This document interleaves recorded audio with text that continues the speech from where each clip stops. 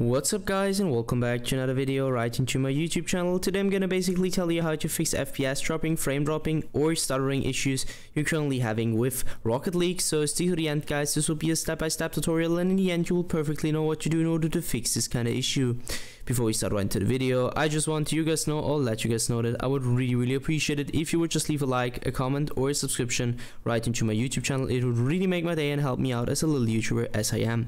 Especially subscribing would be such a big support for me guys. You would support my work on YouTube a little bit and I'm gonna really be thankful for that, and I'm gonna thank you for that. So anyways, I would just say let's get right started. So the first step I would recommend doing for everybody is gonna be to navigate to the very bottom of your screen. We're gonna right click your taskbar and open up your task manager, or just simply use the shortcut for that. Afterwards, navigate to the top left corner of your screen, clicking onto processes, and what I want you to do next is going to be to click into CPU and simply end every single task which is currently having too much CPU usage or GPU usage. Also click on that. So I'm going to explain it to you. Too many applications, background processes, whatever, running at the same time with too much CPU GPU usage on a below end or bad PC will cause FPS drops or frame drops on the long term. So you're avoiding this issue and helping you a lot with that by just simply ending those tasks.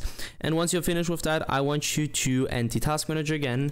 Navigate to the bottom left corner of your screen, opening up your settings, navigating to gaming and sticking around the Xbox game bar. Well, obviously want you to turn this off because the Xbox game bar doesn't really come with any benefits beside impacting your performance really bad. You don't want that, so just simply turn this off.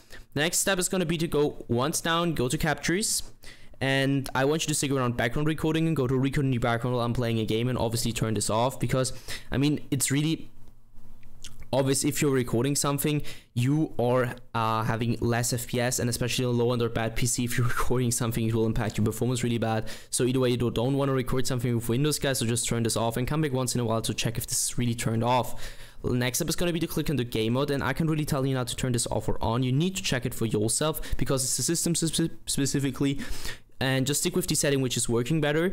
And once you found it, just simply go back once and hit update and security. Stick around Windows update, and I know guys it's gonna sound a little bit basic, but trust me, updating every single driver you could possibly update on your PC will help you a lot with every kind of issue you're currently having, and also with FPS or some frame drops. So just simply download the latest version of Windows, and once you're finished with that, I want you to end this task and do the same thing for your graphics card. So hit the application, hit the browser, and download the latest version of your driver just to provide the best possible performance in general for your PC.